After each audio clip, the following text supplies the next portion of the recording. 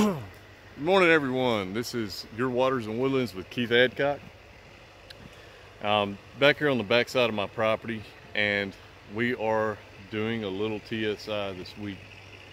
So, that being said, that is the #1 way that you can improve your wildlife habitat. Give them food and give them cover. Create bottlenecks, define movement, make money. And you may not make a lot of money, and it may take a little time. They may come in there and you'll get 3 or 4 estimates, and you find the one that works best for you, and what works best for your wildlife may be the least amount of money. So make sure that you communicate very well with the guy that's coming out to do the work.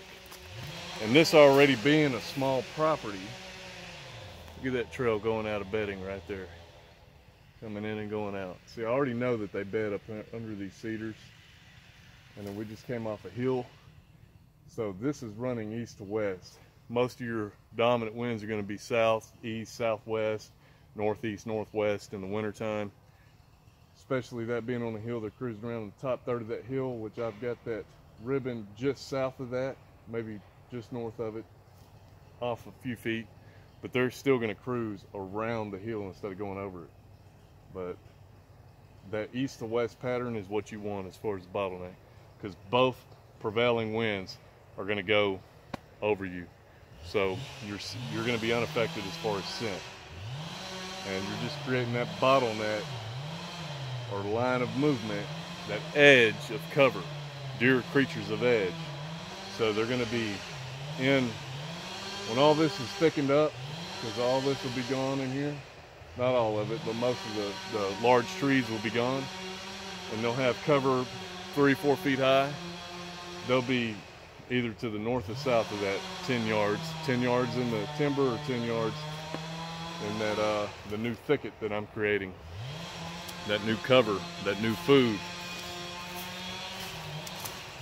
So anyway, I digress on that. I just wanted to show you that. So I'm just creating a funnel from bedding area to bedding area. I mean, there's so much that can be done with TSI, but you want to do your research on it, folks.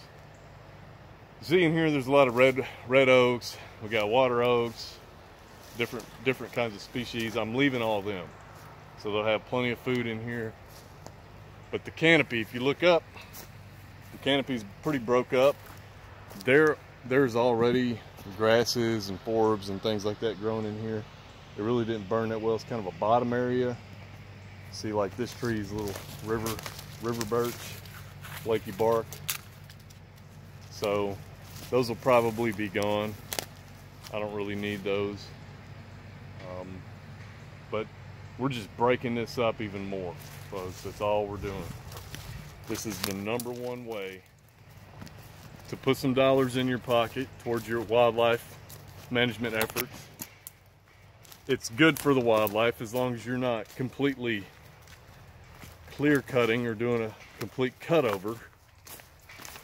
And if you are, you need to break that up into small pockets. If you have 80 acres, break that up into 8-acre, 10-acre pockets.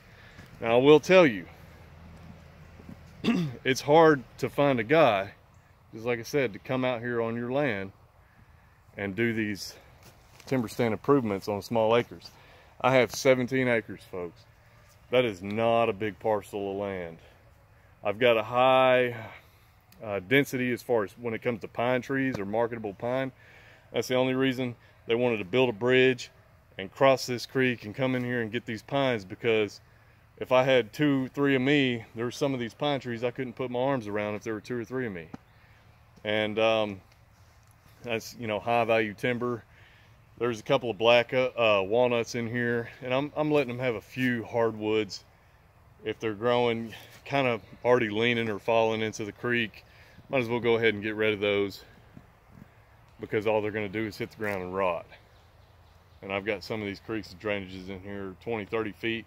I'm not going to get in there and cut that stuff out. But all I'm doing is creating that edge, that movement. See a big rub there? This is right around bedding area. Here's a trail that comes out. Just real quick. If we walk in here, I'm just creating that movement from bedding area to bedding area. There's another one right there. I mean, they bed. Here's where they bed. Look, there's a pretty fresh one. This was done late season. So after all the leaves fell, I'll do a whole nother video on this. But these shavings that came off of this, I don't know if y'all can see. So this is fresh, and the reason I could tell are these shavings are above the leaves. So this was done after the leaves fell. It was done in late season, probably around December 15th, I would guess, maybe even later. But you see, I mean, that buck is bedding in here. Probably 1 or 2 satellite bucks around him. But they've been coming in here year after year. This is old. You can see some rings in here. I don't know if y'all can pick that up, but that's been there a few years. And that's all I'm doing, folks. And I guarantee you, he's putting his back against that log, and he's been watching me enter and exit these woods. See another rub in there. He's been watching me enter and exit these woods. He's got a ditch here for security. Anything coming through that thicket in there, he can hear it. And he's pointing that way, looking that way, with the wind to his back. And he's been watching me the whole time. He's got thicket all around him. I mean, this is what you want to find. You don't want to come in here scouting during hunting season. Directly after, before all the leaves grow back on the trees, is the perfect time. But anyway, this is part 1 of this segment. And guys, if y'all bear with me, I'll get better at editing these videos. But you'll learn a little bit here and there along the way on these videos.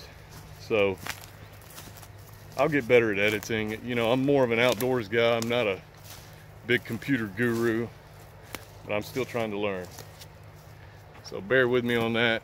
If you've liked what you've seen so far, like and subscribe. And keep watching part 2 and 3 of this segment. All right, thank you.